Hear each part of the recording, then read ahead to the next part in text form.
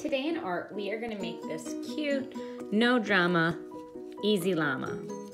So for your materials, you'll need a white piece of paper, of course a pencil to draw with, that black Sharpie to outline with. If you don't have it, you can always use a regular black marker, and then something to color with, your crayons, your markers, or even if you have watercolor paint.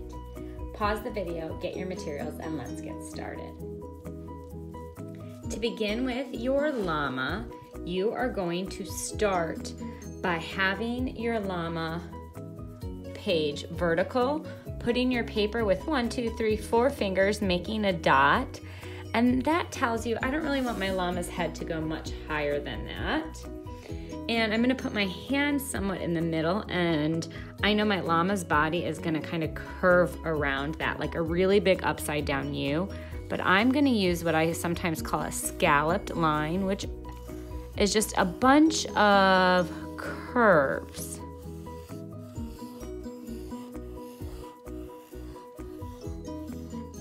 And that's gonna be for my llama's body. I'm gonna go ahead and erase that dot. And to get my llama's ears, I'm gonna put my 2 fingers diagonal pointing to the corner. I make a mark outside of it. And I want his ears to be about the length from my knuckle to my finger. And I wanna think of kind of a rounded shape and a copycat shape inside. And I'm gonna repeat on the other side. 2 fingers pointing to that diagonal, make a line from the knuckle to the finger, and do my very best to curve it and make it symmetrical with the shape inside.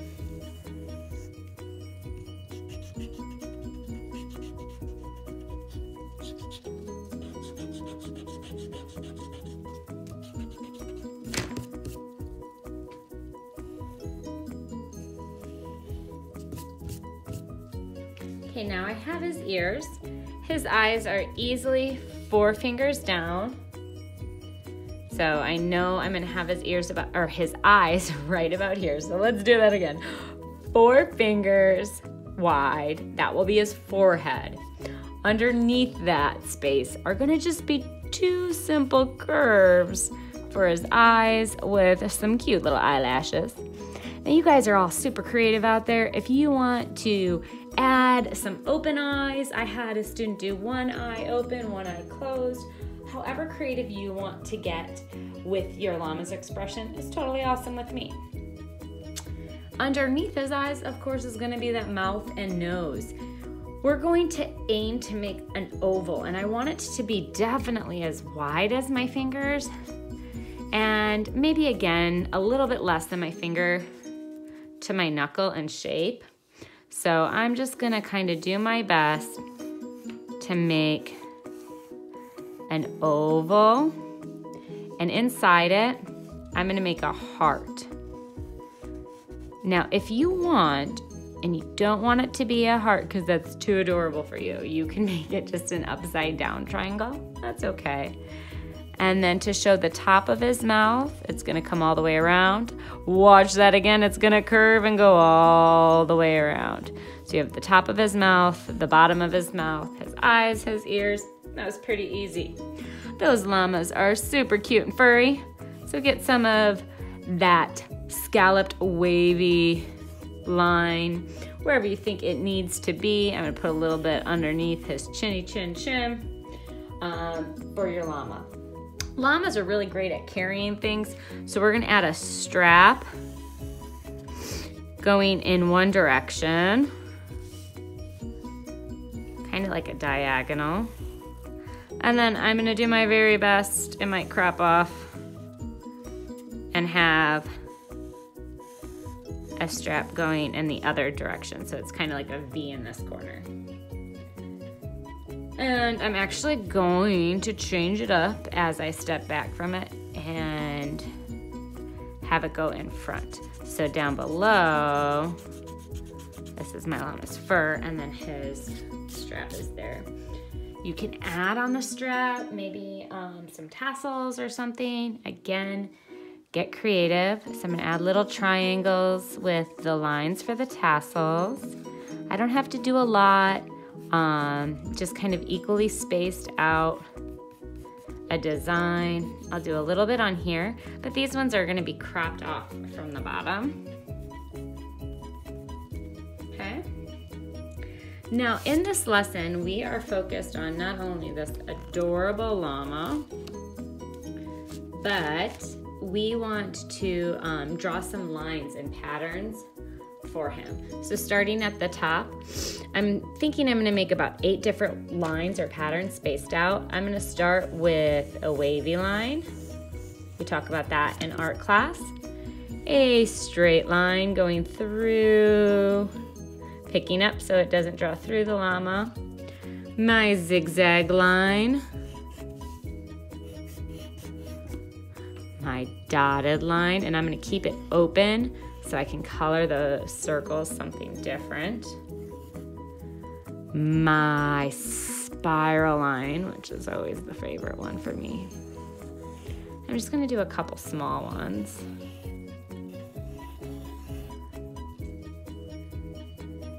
And then from here I can repeat, I can mix it up. So maybe this one I'll do like a curly Q one. This one I'm gonna do straight line joined with the dotted line. Over here I'm gonna draw some hearts in a line. Have fun and be creative and original in your line design. Now that you've got your llama, you're gonna get your Sharpie and outline everything.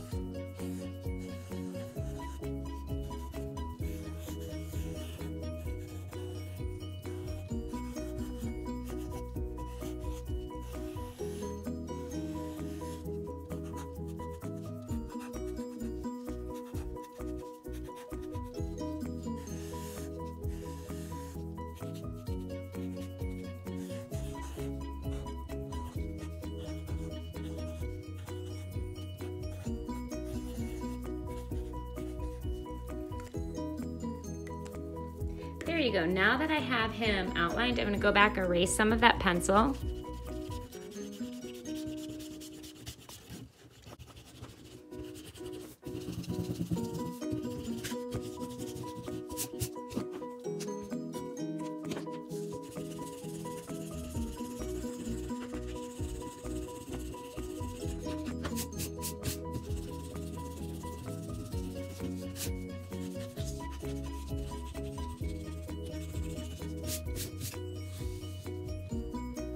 Okay, I had to erase because sometimes my Sharpie lines get a little crazy. If you're ever erasing and your paper rips, always remember to put the tape on the back because it will ruin your artwork on the front.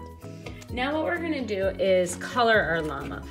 So using the crayons, I got a whole bunch, 96 to be exact. You're gonna wanna pick out a neutral color. Your llama is not, you know, bright purple or green. I'm shooting or aiming for you to create a llama in a neutral color. So I'm gonna go with a light brown, and don't get angry about that because I want that pop of color behind. So if you're like, I want my llama to be super purple, but if we have all those bright colors out there, it might kind of camouflage or blend in. So I'm gonna go for a neutral color because even though purple is an awesome color, we don't see purple llamas, and we're not going to see animals like dogs purple or green, which would be amazing. They're brown, black, gray, or white, or some kind of tan, which is what's called a neutral color. So I'm going to very lightly color in brown. I'm not gonna color dark in crayon because I don't want it to be a dark brown. So I'm just kind of pressing lightly with the pressure. So I explain it this way. If I'm pressing hard, I get a dark color. And if I lift up the pressure and I press light, you can see it fades away to almost nothing. That's how light I want. I want it somewhere in that middle color. So you should be using a light pressure that's not hurting your hands, not scribbling, staying inside the llama, staying inside that direction, and coloring a nice fluffy llama.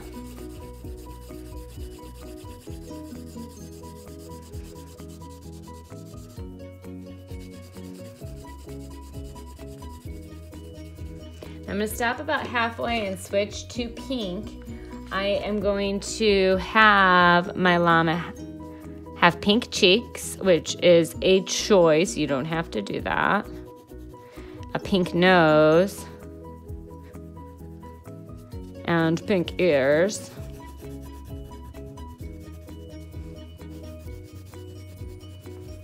And if I would have kept going, I would have colored with this brown and not had space for that adorable pink cheek.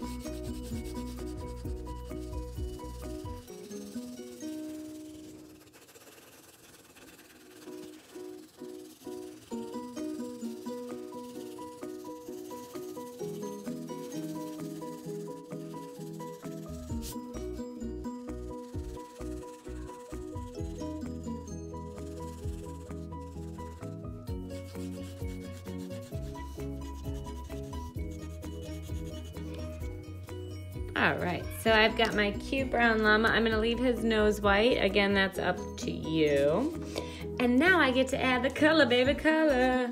So you can color in markers and have a bold contrast against that light, fluffy, cuddly llama.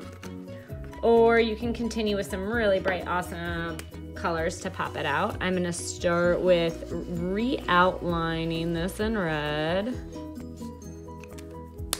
And then I'm gonna take a red and color that section red.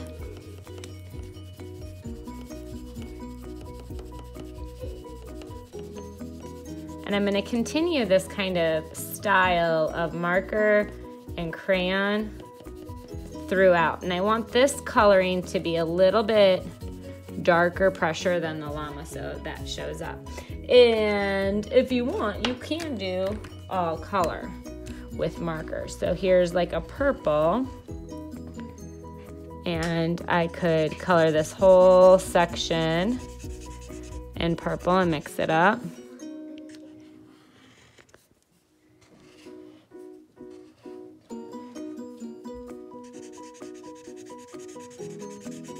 But doing this, I'm like, wow, that purple really pops out.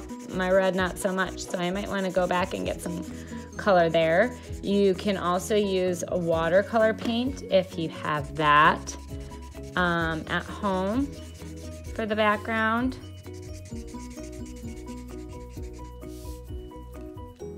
So I'm not a huge fan of how that purple turned out. So what can I do? I can change the direction, which is called a crosshatch style, and try to fill in.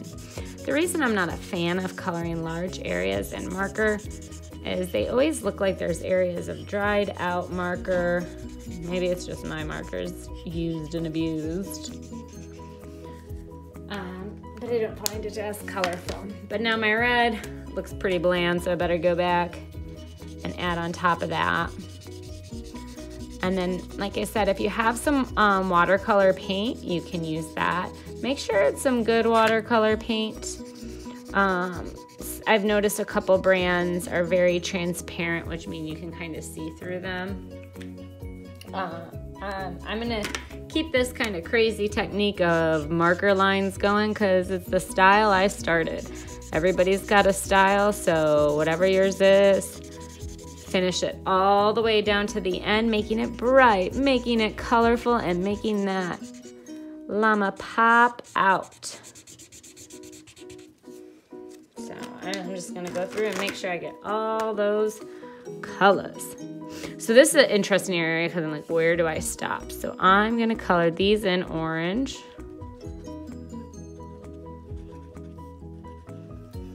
And then I'm going to get an orange crayon.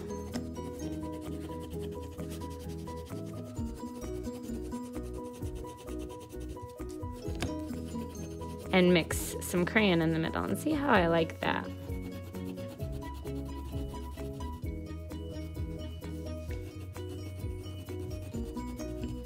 So I have some orange and I'm gonna pop out some blue.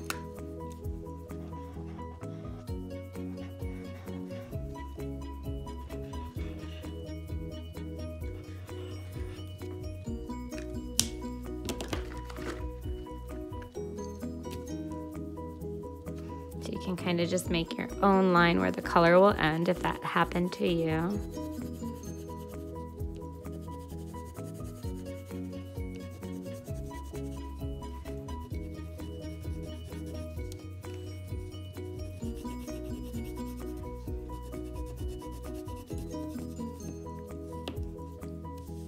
So getting that color in the background really makes your artwork come to life. Let's do green, baby, green. Thinking of colors I haven't used. And I'm gonna keep that green in color and let that be kind of like the stop line, and then switch back to my marker technique. Mixing it up and getting wild with crayon and colored pencil. Crayon and marker.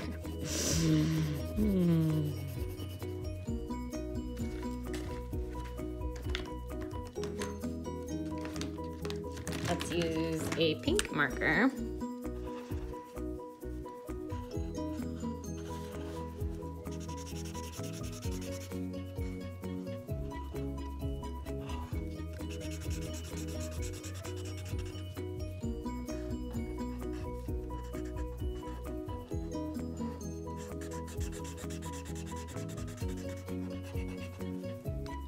And then thinking what colors I have up there. I think I want some blue to pop down here.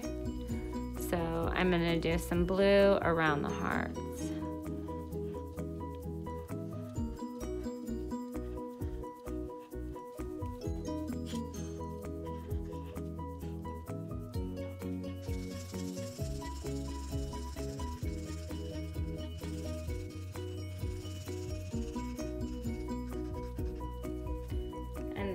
What would help those hearts pop out? Maybe some red hearts.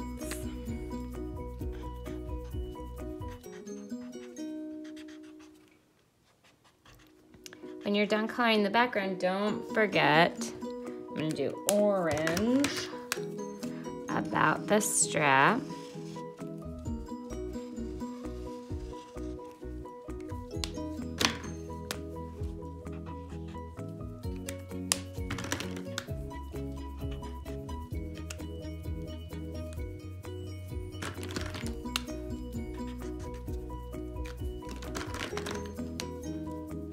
All my colors in the rainbow. And purple. All right, boys and girls, we've almost completed our llama. The only thing we need to do is make sure our name is on it. I did this lesson with my students on Zoom for an Art to Remember fundraiser. And for those that weren't able to join us, I did this recording for them. And I want to make sure your name is on it. Art to Remember is a fundraiser where we have our artwork printed on objects. So you can see I have one of my kids' placemats that they did handprints in kindergarten. You can get your artwork printed on like a placemat. There's jewelry and necklace and so many different other things. Here is a card. I love the cards. They're great for students writing thank you notes. If you look at the back, Art to Remember is the fundraiser we're using. That's their logo. Check them out online. They're awesome. And when we create these lessons every year for the fundraiser, we want to have our name on it and the year so the parents can remember. But if you have it near the edge of your work, it will get cut off. So I recommend someplace along here on his strap, writing your name. My name is Mrs. Samsel. And the year, I don't want to be too close to the bottom, so I'm just going to stick it over here. 2021. There you have it, your finished llama.